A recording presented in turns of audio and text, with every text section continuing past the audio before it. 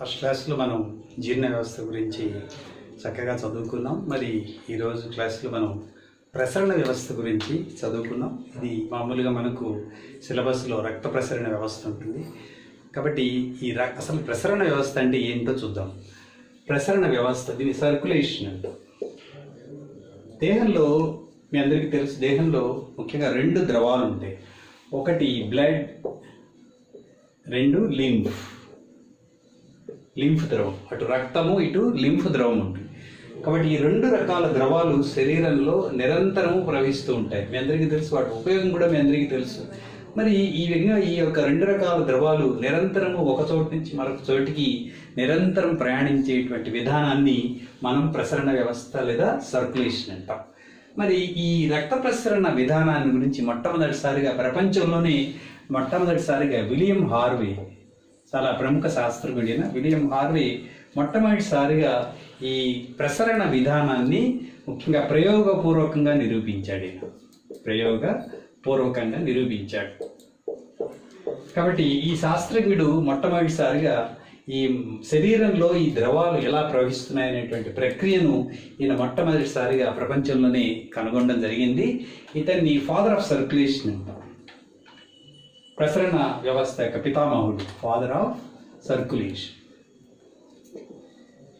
కాబట్టి దీన్ని బట్టి మనకి ఏం తెలుస్తుందంటే శరీరంలో అనేక ద్రవాలు ఉన్నాయి, ముఖ్యంగా రెండు ద్రవాలు ఉన్నాయి. ఈ ద్రవాలు నిరంతరము ఒక చోటు నుంచి మరొక చోటికి లేదా కణాలను, అవయవాలను, మొత్తం శరీరంలో అన్ని భాగాలను సమన్వయం చేస్తూ ఉంటాయి. మరి ఇవి ఒక చోటు నుంచి మరొక చోటికి ప్రసరిస్తూ ఉంటాయి.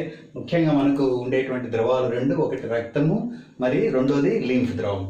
మరి వీటి యొక్క ఉపయోగం ఏందో చూద్దాం. ఈ ద్రవాల యొక్క విధులు ముఖ్యంగా ఇవి ట్రాన్స్పోర్టేషన్, ముఖ్యంగా పోషక పదార్థాల రవాణా అంటే ఒక చోటు నుంచి మరొక చోటికి పదార్థాలు ప్రయాణించడానికి ఈ యొక్క సర్క్యులేటరీ సిస్టమ్ అనేది ఉపయోగపడుతుంది. అదేవిధంగా ఆక్సిజన్ రవాణా, అట్నే విసర్జక పదార్థాల రవాణా ప్లస్ CO2 రవాణా, ఇది కూడా విసర్జక పదార్థమే. కాబట్టి విసర్జక పదార్థాల్లో భాగంగా ఈ యొక్క CO2 ఉంటుంది. కాబట్టి ఈ పదార్థాలన్నీ నిరంతరం ఒక చోటు నుంచి మరొక చోటికి ప్రసరింపజేయాలంటే ఈ ద్రవాలు, ముఖ్యంగా బ్లడ్ కావాలి. సో బ్లడ్లో నిరంతరం ఇవి ప్రవహిస్తూ ఉంటాయి. అంటే మామూలు ఆక్సిజనేషన్ కోసం ఈ యొక్క ఊపిరితిత్తులకు పోవడం, ఆ తర్వాత ఊపిరితిత్తుల్లో ఆక్సిజన్ తీసుకున్న తర్వాత మరొక మామూలు సెల్స్కి రావడం, ఇటువంటివన్నీ జరుగుతూ ఉంటాయి. అట్నే విధంగా మరి ఒక రెండు వ్యవస్థల్లో ఈ సర్క్యులేషన్ పాల్గొంటుంది. అది ద్రవాభిసరణ క్రమత. దీన్ని ఆస్మో రెగ్యులేషన్ అంటాం. కాబట్టి ద్రవాల యొక్క నిరంతర చలనము, ఆ యొక్క ద్రావితాల గాఢత సమంగా ఉండడానికి, లేదా వాటర్ బ్యాలెన్స్, సాల్ట్ బ్యాలెన్స్, ఇవన్నీ సరిగా ఉండడానికి ఈ యొక్క సర్క్యులేటరీ సిస్టమ్ మనకు ఉపయోగపడుతుంది. అంతేవిధంగా ఉష్ణోగ్రత క్రమత, దీన్ని టెంపరేచర్ రెగ్యులేషన్ అంటాం. మనకు చాలా ఇంపార్టెంట్. దీన్ని థర్మో రెగ్యులేషన్ అంటాం. లేదా థర్మో రెగ్యులేషన్ లేదా టెంపరేచర్ రెగ్యులేషన్ అంటాం. శరీరంలో ఎప్పుడు ఒకే రకమైనటువంటి వాతావరణం ఉండేటువంటి ప్రక్రియను ఉష్ణోగ్రత క్రమత అంటాం. ఇంతకుముందు క్లాసులో కూడా మనం చూసింది దీన్ని హోమియోస్టాసిస్ ప్రక్రియ.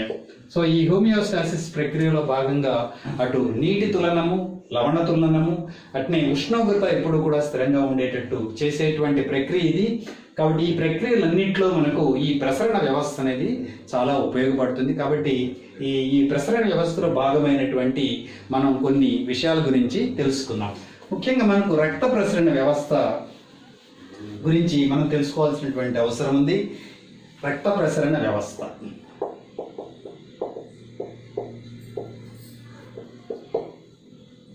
మామూలుగా ఇందులో వచ్చేటువంటి అవయవాలు చూద్దాం. మామూలుగా బ్లడ్, రక్తము, రక్త నాళాలు ప్లస్ హార్ట్, హృదయం.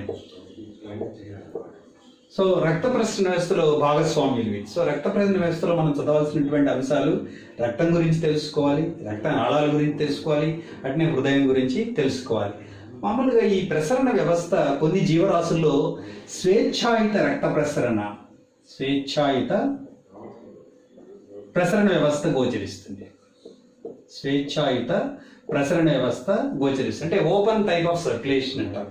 అంటే ఈ రక్తము ఓపెన్ గా ప్రవహిస్తుంది. ఇది ముఖ్యంగా వీటి ఎగ్జాంపుల్స్ చూస్తే ఆర్థ్రోపోడ్స్, ప్లస్ మొలస్క్స్. అంటే ఆర్థ్రోపోడా వర్గానికి చెందినటువంటి జీవరాశులు, మొలస్కా వర్గానికి చెందినటువంటి జీవరాశుల్లో మనకు ఈ ప్రసరణ వ్యవస్థ ఓపెన్ టైప్ లేదా స్వేచ్ఛాయుత రక్త ప్రసరణ వ్యవస్థ గోచరిస్తుంది. అనగా ఇందులో హృదయం నుంచి సర్క్యులేట్ అయ్యేటువంటి బ్లడ్ అంతా కూడా అనేక కాలువల వంటి నిర్మాణాల్లోకి ప్రవహిస్తూ ఉంటుంది. వీటిని కోటరాలు అంటాం. కోటరాలు ఇంగ్లీష్లో సైన్యూసిస్ అంటాం. సైన్యూసిస్. కాబట్టి రక్తము హృదయం గుండా నేరుగా ఈ యొక్క కోటరాల్లో ప్రవేశిస్తుంది. ఈ కోటరాలు అనేవి కాలువలు వంటి నిర్మాణం. కాబట్టి ఇక్కడ ఆ బంధితంగా ఏమి ఉండదు. రక్తము నాళాల్లో ప్రవహించడం అనేది ఉండదు. ఓపెన్గా రక్తం అంతా బాడీ ఫ్లూయిడ్స్తో కలిసి ఉంటుంది. ఇటువంటి వ్యవస్థను మనం స్వేచ్ఛాయుత ప్రసరణ వ్యవస్థ అని చెప్తాం. ఇది లోయర్ యానిమల్స్ లేదా నిమ్న జీవరాశుల్లో ముఖ్యంగా ఈ యొక్క ఆర్థ్రోపోడ్స్ అండ్ మొలస్క్స్లో గోచరిస్తుంది. అదేవిధంగా రెండవ ప్రసరణ వ్యవస్థను బంధిత రక్త ప్రసరణ వ్యవస్థ అంటాం. బంధిత రక్త ప్రసరణ వ్యవస్థ. ఇది ఇంగ్లీష్లో open type of circulation. Open type of circulation అని చెప్తాం. అంటే ఇక్కడ స్పెసిఫిక్గా నాళాలు ఉంటాయి.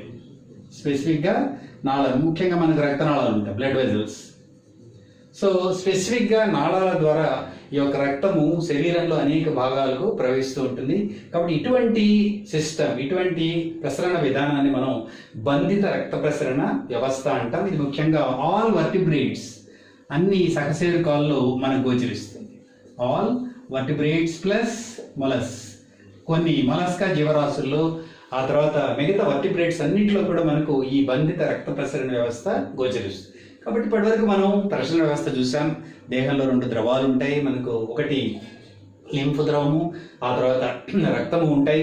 ఇవన్నీ కూడా ఒక చోటు నుంచి మరొక చోటికి దేహంలో ప్రవహిస్తూ ఉంటాయి.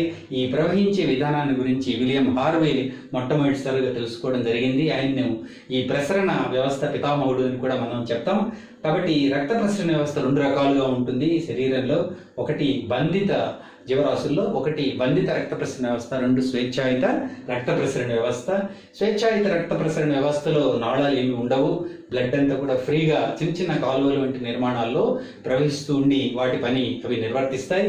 ఇక్కడ బంధిత రక్త ప్రసరణ వ్యవస్థలో అన్ని కూడా రక్తము స్పెసిఫిక్గా ఒక రకమైనటువంటి బంధితమైనటువంటి రక్తనాళాల్లో ప్రవహిస్తూ తమ పనిని తాము నిర్వర్తిస్తాయి. ఇటువంటి వ్యవస్థను మనం బంధిత రక్త ప్రసరణ వ్యవస్థ అంటాం. పోతే రక్త ప్రసరణ వ్యవస్థలో మనం ఏమేమి చదవాలనేది చూసాం. ఒకటి రక్తము, రెండు రక్తనాళాలు, మూడు హార్ట్, హృదయం. ఒకటి రక్తం, ఆ తర్వాత రక్త నాళాలు, ఆ తర్వాత హృదయం. ఈ మూటి గురించి మనం తప్పనిసరిగా ఈ యొక్క రక్త ప్రసరణ వ్యవస్థలో చదవాలి. మీకు తెలుసు రక్తము చాలా ఇంపార్టెంట్. అదేవిధంగా రక్తనాళాలు మీరు ఆల్రెడీ తెలుసుకొని ఉంటారు. ఒకటి ధమనులు, సిరలు. ధమనులు, సిరలు. కాబట్టి స్పెసిఫిక్గా ఈ రక్తనాళాలు రెండు రకాలు ఉంటాయి. ఒకటి ధమనులు, రెండు సిరలు. ఇంగ్లీష్లో వీటిని ఆర్టరీస్ అంటాం, వీటిని వీన్స్ అంటాం. సో ఆర్టరీస్ మందమైన గోడలతో ఉంటాయి, సిరలేమో పల్చటి గోడలతో ఉంటాయి. ఆ తర్వాత ధమనుల్లో ఒక రకమైనటువంటి రక్తము ప్రవహిస్తుంది, సిరల్లో మరొక రకమైనటువంటి రక్తం ప్రవహిస్తుంది. ఈ ధమనుల్లో ప్రవహించే రక్తం అంతా కూడా ఆక్సిజనేటెడ్ బ్లడ్, O2 బ్లడ్ అంటాం. ఇది O2 లేని బ్లడ్, ఆక్సిజన్ రహిత బ్లడ్ ఈ యొక్క సిరల్లో ప్రవహిస్తుంది. కాకపోతే దీనిలో ఎక్సెప్షన్స్ ఉన్నాయి. మనం తర్వాత కాలంలో ఈ హృదయంలో ఉండేటువంటి ధమనులు, సిరల్లో మనం చూస్తాం. కాకపోతే దాదాపు అన్ని ఆర్టరీస్లో ఈ యొక్క O2 బ్లడ్ అనేది లేదా ఆక్సిజన్ సహితమైనటువంటి బ్లడ్ గోచరిస్తుంది. సిరల్లో అన్నిట్లో ఈ యొక్క O2 లేనటువంటి బ్లడ్ ప్రయాణిస్తుంది. మరి వీటిని ఈ యొక్క రక్త ప్రసరణాన్ని కంట్రోల్ చేయడానికి మనకు హృదయం అనేటువంటి భాగం ఉంటుంది. ఇది మనకు మానవుల్లో అయితే 4 గదుల హృదయం అనేది గోచరిస్తుంది. సో ఈ విషయాలని మనం రక్త ప్రసరణ వ్యవస్థలో తెలుసుకోవాల్సినటువంటి అవసరం ఉంది. ముందుగా మనం రక్తం గురించి తెలుసుకుందాం. రక్తము ఈ యొక్క రక్త ప్రసరణ వ్యవస్థలో మామూలుగా ప్రవహించేటువంటి ద్రవము, ఇంగ్లీష్లో బ్లడ్ అంటాం. ఆన్ అన్ యావరేజ్ మానవుల్లో చూస్తే దాదాపు సగటు మానవుల్లో 5.6 లీటర్స్ ఆఫ్ బ్లడ్ అనేది మనకు గోచరిస్తుంది. దీని బ్లడ్ డెఫినేషన్ మనం చూసినట్టయితే ఇది మామూలుగా చిక్కటి ప్రవాహ కణజాలం, చిక్కటి ప్రవాహ కణజాలం. ఇంగ్లీష్లో ఫ్లూయిడ్ కనెక్టివ్ టిష్యూ అంటాం, ఫ్లూయిడ్ కనెక్టివ్ టిష్యూ. కాబట్టి రక్తం అనేది స్వేచ్ఛగా ఈ యొక్క రక్తనాళాల్లో ప్రవహించేటువంటి ద్రవము. ఇది ఒక కణజాలం ఇది. కాబట్టి ఇది ఒక టిష్యూ. సో చిక్కగా కొద్దిగా కొలాయిడల్ నేచర్ ఉండేటువంటి ద్రవము యొక్క నిర్మితం చూస్తే ఇది ప్రవాహ కణజాలంతో లేదా సంధాన కణజాలంతో నిర్మితము. ఇంగ్లీష్లో కనెక్టివ్ టిష్యూ అంటాం. కాబట్టి ఈ కనెక్టివ్ టిష్యూతో నిర్మితమైనటువంటి ఫ్లూయిడే ద్రవము. ఇది రక్తనాళాల్లో నిరంతరము ప్రవహిస్తూ ఉంటుంది. ఈ రక్తం యొక్క సంఘటితం చూద్దాం. రక్తంలో ఏమేమి ఉంటాయి? మామూలుగా ఒక చిన్న టెస్ట్ ట్యూబ్ తీసుకొని అందులో దాదాపు 5 ml రక్తాన్ని మనం తీసుకొని దాన్ని సెంట్రిఫికేషన్ చేసినట్టయితే, సెంట్రిఫికేషన్ అంటే ఒక ఇన్స్ట్రుమెంట్ ఉంటుంది. ఆ ఇన్స్ట్రుమెంట్ లోపల ఈ యొక్క రక్తపు శాంపిల్స్ని పెట్టి దాన్ని సెంట్రిఫికేషన్ మనం చేసినట్టయితే రక్తాన్ని మనం 2 భాగాలు చేయొచ్చు, లేదా రక్తము 2 భాగాలుగా విడిపోతుంది. ఈ లోపల కింది భాగాన్ని మనం అంతా కూడా దట్టంగా ఉంటుంది. దీన్ని రక్త కణాలు అంటారు. రక్త కణాలు. ఈ పై భాగంలో లిక్విడ్ పోర్షన్ ఉంటుంది, దాన్ని ప్లాస్మా అంటాం. సో ఈ సెంట్రిఫికేషన్ అయిపోయిన తర్వాత రక్తము 2 భాగాలుగా విడిపోతుంది. పైన ఉండేటువంటి ద్రవ రూపంలో ఉండే భాగాన్ని ప్లాస్మా అంటాం. ఇది మామూలుగా ఎల్లో కలర్లో ఉంటుంది లేదా స్ట్రా కలర్లో ఉంటుంది. ఆ తర్వాత కింది భాగంలో ఈ యొక్క నాళిక యొక్క అడుగు భాగంలో మనకు అన్ని కూడా దట్టమైనటువంటి రక్త కణాలు కనిపిస్తాయి. వీటిని ఫార్మ్డ్ ఎలిమెంట్స్ అంటాం. కాబట్టి రక్తాన్ని మనం 2 భాగాలు చేయొచ్చు బేసిక్గా. ఇప్పుడు మనం చూద్దాం. ఈ ఫిగర్ చూడండి. రక్తాన్ని మనం బేసిక్గా 2 భాగాలు చేయొచ్చు. ఒకటి ప్లాస్మా, 2 రక్త కణాలు. వీటి పర్సంటేజెస్ కూడా మనం చూద్దాం. ప్లాస్మా దాదాపు 55% ఉంటుంది, ఇది 45% ఉంటుంది. కాబట్టి రక్తంలో ఎక్కువ శాతంలో ఉండేది ప్లాస్మా, కొంచెం తక్కువ శాతంలో ఉండేది రక్త కణాలు.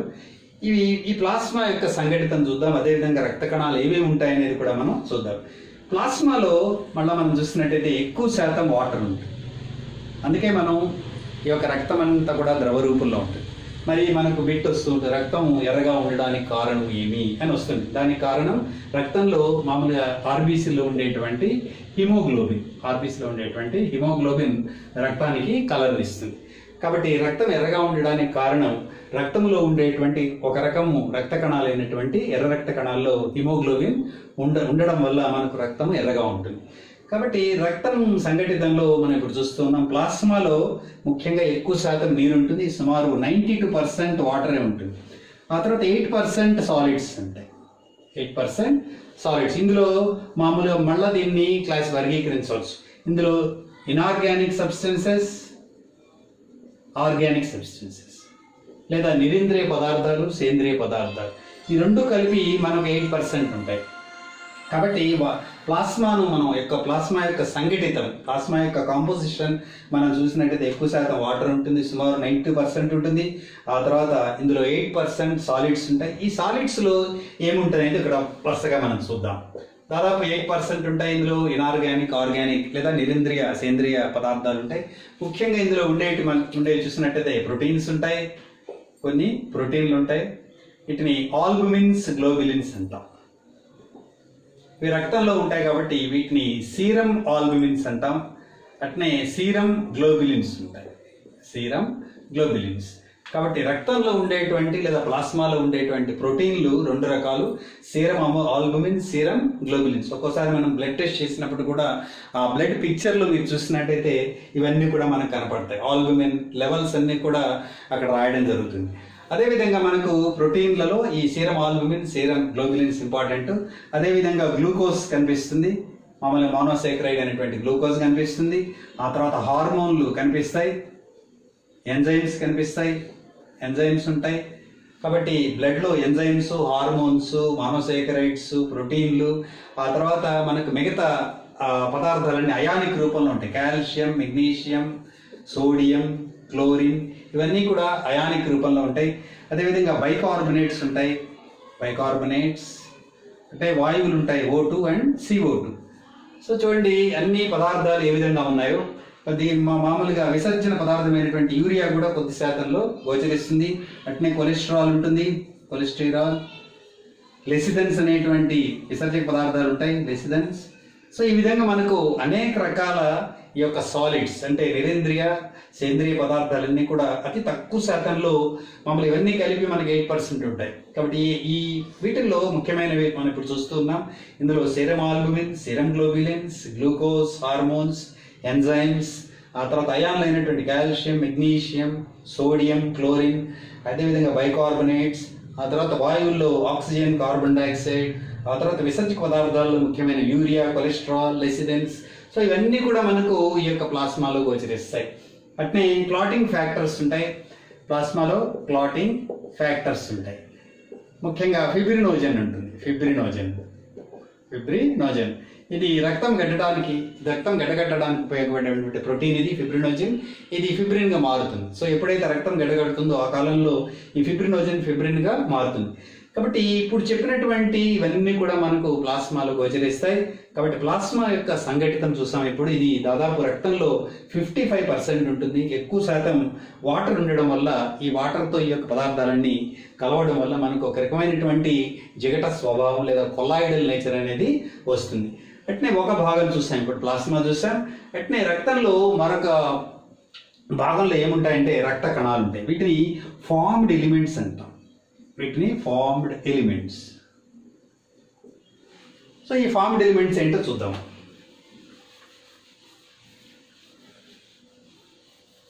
ఈ ఫార్మ్డ్ ఎలిమెంట్స్ లో ముఖ్యమైనవి వీటిని రక్త కణాలు అంటాం లేదా ఫార్మ్డ్ ఎలిమెంట్స్ ఆఫ్ బ్లడ్ అంటాం. ఇందులో ముఖ్యమైనవి ఆర్బీసీ అంటాం. ఆర్బీసీలు, డబ్ల్యూబీసీలు, ఆ తర్వాత ప్లేట్లెట్స్. సో రక్త కణాల్లో మనకు ముఖ్యంగా కనిపించేవి ఆర్బీసీలు అంటే వీటిని ఎరిథ్రోసైట్స్ అని కూడా అంటాం. ఎరిథ్రోసైట్స్. అంటే డబ్ల్యూబీసీలను ల్యూకోసైట్స్ అంటాం. వీటిని థ్రాంబోసైట్స్ అంటాం. కాబట్టి రక్తంలో ఉండేటువంటి ఫార్మ్డ్ ఎలిమెంట్స్ లేదా రక్త కణాలు వరుసగా ఆర్బీసీలు, డబ్ల్యూబీసీలు, ప్లేట్లెట్స్ ఉంటాయి. ఈ మొత్తం అసలు రక్తం యొక్క అధ్యయనాన్ని మనం హిమటాలజీ అంటాం. కాబట్టి రక్తము దాని సంబంధిత పదార్థాలను వీటి గురించి మనం క్షుణ్ణంగా చదివేటువంటి శాస్త్రాన్ని హిమటాలజీ అంటాం. కాబట్టి ఇవన్నీ హిమటాలజీలో భాగం. కాబట్టి రక్తంలో రక్త కణాలు ఉంటాయి. వీటిలో ఆర్బీసీలు, డబ్ల్యూబీసీలు, ప్లేట్లెట్స్ ఉంటాయి.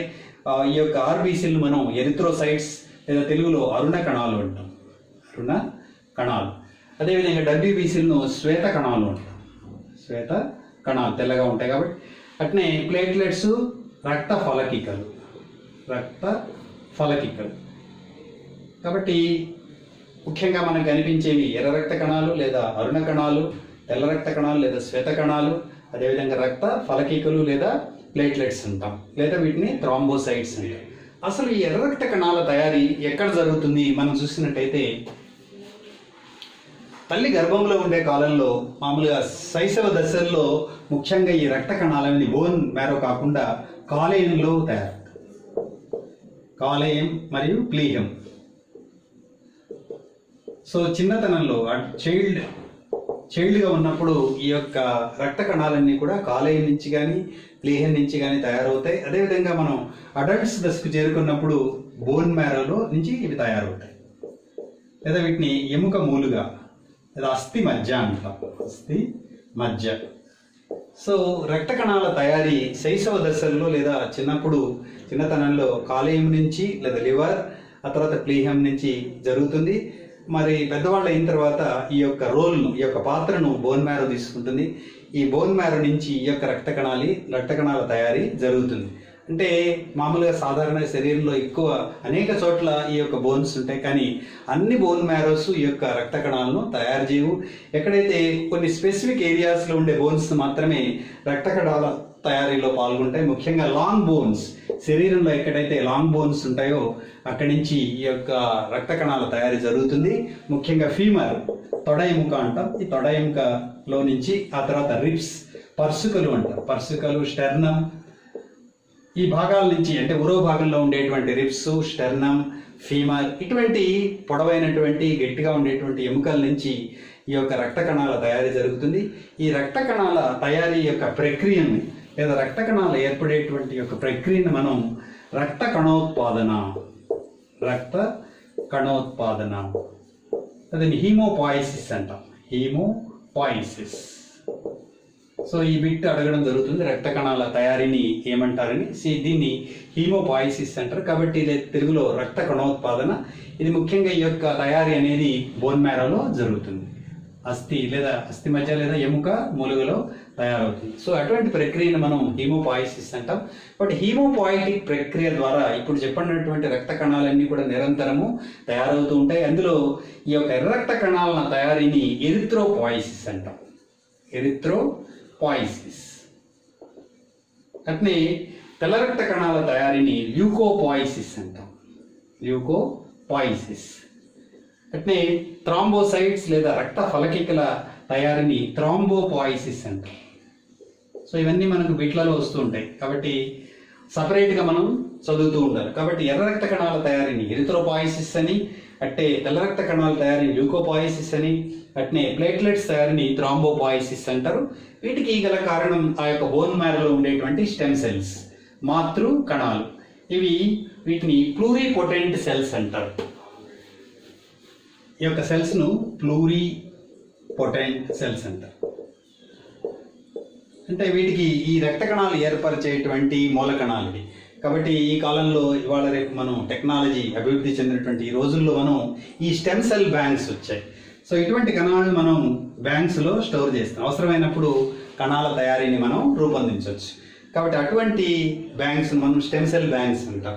కాబట్టి ప్లూరిపోటెంట్ సెల్స్ అంటాం. ఇవి బోన్ మ్యారోలో ఉంటాయి. వీటి నుంచి నిరంతరము ఈ యొక్క లేదా మాతృ కణాల నుంచి నిరంతరము ఈ యొక్క కణాలు తయారవుతూ ఉంటాయి. ఇక్కడ ఎర్ర రక్త కణాల తయారీని ఎరిథ్రోపాయిసిస్, తెల్ల రక్త కణాల తయారీని ల్యూకోపాయిసిస్, అదేవిధంగా థ్రాంబోసైట్స్ తయారీని థ్రాంబోపాయిసిస్ అని మనం చెప్పడం జరుగుతుంది. పోతే ఎర్ర రక్త కణాల గురించి మరిన్ని విశేషాలు తెలుసుకుందాం. ముఖ్యంగా ఎర్ర రక్త కణాలు ఇవి ఇంతకుముందే చెప్పాం, రక్తము ఎర్రగా ఉండడానికి కారణము ఏమిటి అంటే ఈ ఆర్బీసీలో ఉండేటువంటి హిమోగ్లోబిన్. కాబట్టి ఎర్ర రక్త కణాల్లో ముఖ్యంగా మనకు కనిపించేది హిమోగ్లోబిన్. ఇది చాలా విశిష్టమైనటువంటి, చాలా ప్రాముఖ్యత కలిగినటువంటి శ్వాస వర్ణకం అంటారు దీన్ని. కాబట్టి శ్వాస వర్ణకం అని పేరు ఎందుకు వచ్చిందంటే ఇది ఆక్సిజన్ను మోసుకుపోయే సామర్థ్యాన్ని కలిగి ఉండేటువంటి వర్ణక పదార్థము. కాబట్టి దీనివల్ల ఆర్బీసీ కలర్ అనేది వస్తుంది.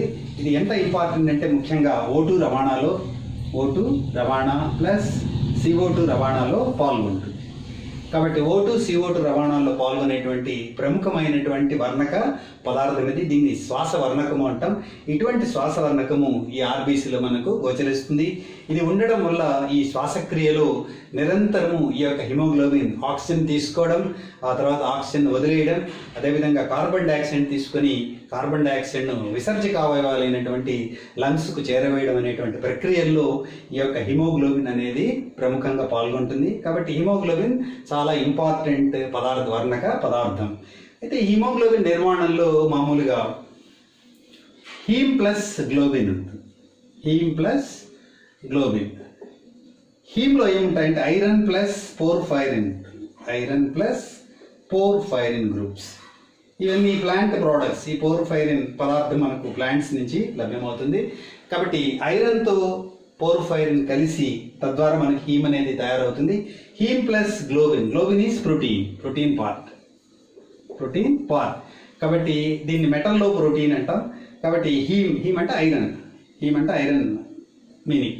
కాబట్టి ఇటువంటి హిమోగ్లోబిన్ మెటల్లో ప్రోటీన్ అంటాం. మెటల్లో ప్రోటీన్ చాలా ఇంపార్టెంట్ ప్రోటీన్ ఇది. దానిలో ఖనిజ లవణం యొక్క ఐరన్ ఉంటుంది. కాబట్టి ఐరన్తో ఉండేటువంటి ప్రోటీన్ ఇది. ఇందులో ఐరన్ ప్లస్ పోర్ఫైరిన్ గ్రూప్స్ ఉంటాయి. ఈ రెండు గ్లోబిన్తో కలిసి మనకు హిమోగ్లోబిన్ అనేది తయారవుతుంది. కాబట్టి హిమోగ్లోబిన్ నిర్మాణంలో మనకు ఐరన్, పోర్ఫైరిన్ ప్లస్ గ్లోబిన్ ఉంటాయి. గ్లోబిన్ అనేది ప్రోటీన్.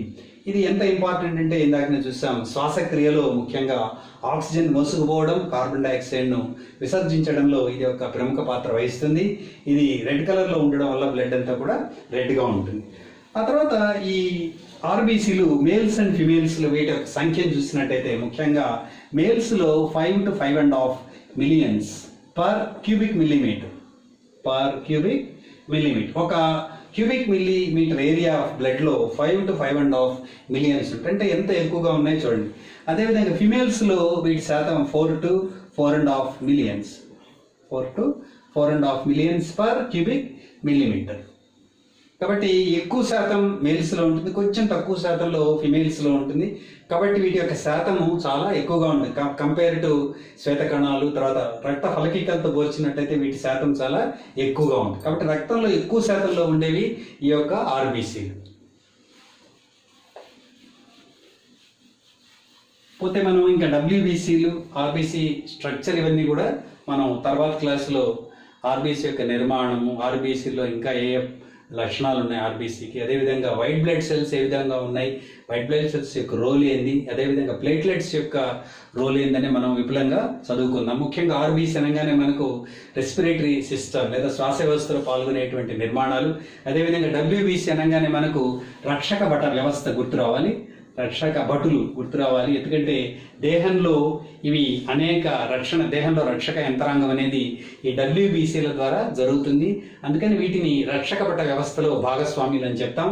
అదేవిధంగా రక్త ఫలకీకలు మూడవ ఇంపార్టెంట్ బ్లడ్ సెల్స్.